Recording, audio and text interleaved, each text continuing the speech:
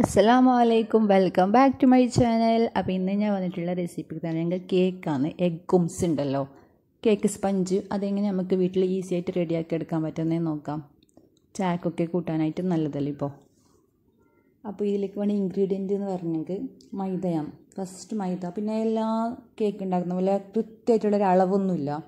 ഞാനിങ്ങനെ സാധാരണ രീതിയിലാണ് ഇപ്പോൾ എടുക്കുന്നുള്ളത്. അപ്പോൾ 200 ml കപ്പിലില്ലേ, ഞാൻ ഫുള്ളായിട്ട് എടുത്തിട്ട് 200 ml ഫുള്ളായിട്ട് എടുത്തിട്ട് സാധാരണ കേക്കാക്കുമ്പോൾ ഞാൻ 1 കപ്പ് അളവ് അത് വടിച്ചെടുക്കുന്നത് എൻ്റെ മെഷർമെൻറ്റ് അളവ് അങ്ങനെയാണ്, കൃത്യ അളവിലാണ് കേക്കാക്കുന്നത്. ഇത് ജസ്റ്റ് ഇങ്ങനെ ഞാൻ ഉണ്ടാക്കിയതാണ്. നമുക്ക് നല്ല സോഫ്റ്റ് ആയ കേക്ക് കിട്ടുന്ന നോക്കാമല്ലോ. അപ്പോൾ 1 കപ്പ് മൈദ, 1 കപ്പ് ഫുള്ളില്ല, 1/4 ഭാഗം വരെ മൈദ എടുത്തിട്ടുണ്ട്. അതിലേക്ക് ആ വൈറ്റ് സ്പൂണിൽ ഞാൻ കുറച്ച് ബേക്കിംഗ് സോഡാവും ബേക്കിംഗ് പൗഡറും ആഡ് ചെയ്യുന്നുണ്ട്. ഫസ്റ്റ് ബേക്കിംഗ് പൗഡറാണ് ആഡ് ചെയ്തിട്ടുള്ളത്. ആ ബേക്കിംഗ് പൗഡർ ആഡ് ചെയ്തതിൻ്റെ അതിൻ്റെ പകുതി ബേക്കിംഗ് സോഡയും കൂടി അതിലേക്ക് ഇട്ട് കൊടുക്കാം. അതേ സ്പൂണിൽ ബേക്കിംഗ് സോഡയും കുറച്ച് ഇട്ട് കൊടുക്കാം. നന്നായിട്ടൊന്ന് അരച്ചെടുക്കണം. ഈ 3 ഇൻഗ്രീഡിയൻ്റ് അല്ലാതെ ഇതിലേക്ക് ഞാൻ പുതിയതായിട്ട് കോൺഫ്ലോർ ചേർക്കുന്നുണ്ട്. 4 സ്പൂൺ കോൺഫ്ലോറും കൂടി ഇതിലേക്ക് ചേർത്ത് കൊടുക്കണം. ഞാൻ കോൺഫ്ലോർ ഇട്ടിട്ട് ഫസ്റ്റ് ടൈമാണ് കേക്ക് ഉണ്ടാക്കുന്നത്. കേക്ക് ഫ്ലോർ എന്ന് പറയുന്നത് കേട്ടിട്ടുണ്ട്. അത് കോൺഫ്ലോർ ഇട്ടിട്ടാണ്, മൈദയിൽ കോൺഫ്ലോർ മിക്സ് ആക്കിയിട്ടാണ് ഈ കേക്ക് ഫ്ലോർ തയ്യാറാക്കുന്നത്. അപ്പോൾ ഞാൻ അങ്ങനെ ഒന്ന് റെഡിയാക്കി നോക്കാൻ വിചാരിച്ചു. ഓക്കെ, അപ്പോൾ 4 സ്പൂൺ കോൺഫ്ലോറും കൂടി ആഡ് ചെയ്തിട്ട് നന്നായിട്ടൊന്ന് അരച്ചെടുക്കുന്നുണ്ട്. നമ്മൾ ഇത്രോട്ട് അരിക്കുന്നു, 2-3 പ്രാവശ്യം അരച്ചത്ര കേക്ക് നല്ല സോഫ്റ്റാണ്. ഓക്കെ, ഞാൻ ഇപ്പോൾ 1 പ്രാവശ്യം അരച്ചെടുത്തിട്ടുള്ളത്. അത് അരച്ചെടുത്ത് റെഡിയാക്കി വെച്ച ശേഷം നമുക്കൊരു പാത്രം എടുക്കാം. അതിലേക്ക് 2 മുട്ട പൊട്ടിച്ച് വയ്ക്കാം.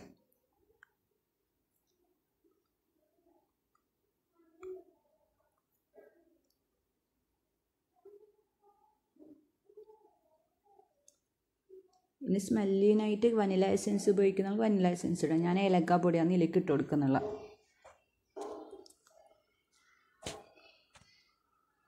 കുറച്ച് ഉപ്പും കൂടി ഇട്ട് കൊടുക്കാം. അത് നന്നായിട്ടൊന്ന് ബീറ്റ് ചെയ്തെടുക്കണം.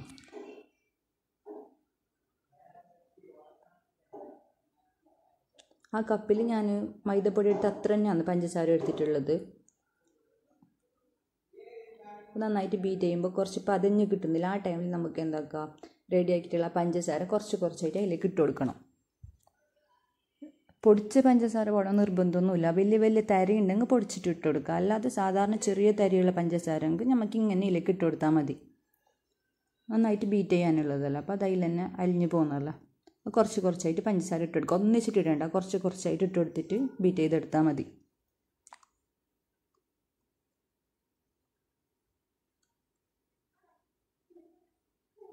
നന്നായിട്ട് ബീറ്റ് ചെയ്തിട്ട് ആ വൈറ്റ് എഗ്ഗിൻ്റെ ആ മഞ്ഞ കളർ പോയിട്ടില്ല, നല്ല വൈറ്റ് കളറിൻ്റെ ഒരു ക്രീമി ടെക്സ്ചറായിട്ട് കണ്ടില്ല, ഇങ്ങനെയാണോ? അതാണ് കേക്കിൻ്റെ പെർഫെക്റ്റ് ആയിട്ടുള്ള കേക്ക് ബാറ്റർ. ഓക്കെ, അപ്പോൾ നന്നായിട്ട് അതിനെ ബീറ്റ് ചെയ്തെടുത്തിട്ട് നമ്മൾ റെഡിയാക്കിയിട്ടുള്ള മൈദ മിക്സ് ഉണ്ടല്ലോ, അതിനെ അതിലേക്ക് ഇട്ട് കൊടുക്കുക. ഒന്നിച്ചിട്ടിടണ്ട, കുറച്ചിട്ടിട്ട് ജസ്റ്റ് ഒന്ന് ഫോൾഡ് ചെയ്തെടുക്കണം. നല്ലോണം ഇങ്ങനെ മിക്സ് കലക്കിയിട്ട് മിക്സ് ആക്കേണ്ട, ജസ്റ്റ് ഒന്ന് ഇട്ട് കൊടുക്കുക. അത് റൗണ്ടിൽ ജസ്റ്റ് ആക്കി നടുവിന് കട്ടാക്കുന്ന പോലെ ആ ഒരു ടൈപ്പിൽ ഇങ്ങനെ ജസ്റ്റ് ഒന്ന് ഫോൾഡ് ചെയ്ത് കൊടുക്കണം. ഇങ്ങനെ ഒന്ന് മിക്സ് ചെയ്തെടുത്താൽ മതി.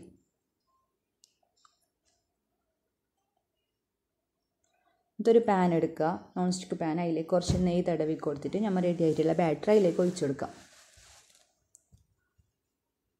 ഇപ്പോൾ വൈകിട്ട് ചായക്കെല്ലാം കൂട്ടാനായിട്ട് എല്ലാവർക്കും പുരയിലുണ്ടാക്കി നോക്കാനുള്ളതാണ്. ആ മെഷർമെൻ്റ് ഒന്നും കൃത്യമായിട്ടൊന്നും ഒരളവല്ല, ഇങ്ങനെ അളവൊന്നും കൃത്യമില്ല. അത് ജസ്റ്റ് ഇങ്ങനെ ഒന്ന് റെഡിയാക്കാൻ കഴിയുന്നാൽ നോക്കാം. അങ്ങനെ എല്ലാവരും ഒന്ന് ട്രൈ ആക്കിയിട്ട് നോക്കണം. ഓക്കെ, അപ്പോൾ അത് നമുക്കൊന്ന് ബാറ്റർ ഒഴിച്ച് കൊടുത്തിട്ട് ഒരു പാൻ വെച്ച് കൊടുത്തിട്ട് അതിൻ്റെ മുകളിലാണ് ബാറ്റർ ഒഴിച്ച് കൊടുക്കുന്നുള്ളത്. 20 മിനിറ്റ് വരെ ഒന്ന് വെയിറ്റ് ആക്കാം. അതിൻ്റെ ഇടയിൽ തുറന്നിട്ടൊന്നും നോക്കണ്ട, പെട്ടെന്ന് കേക്ക് കുഞ്ഞു പോകാൻ ചാൻസ് ഉണ്ട്.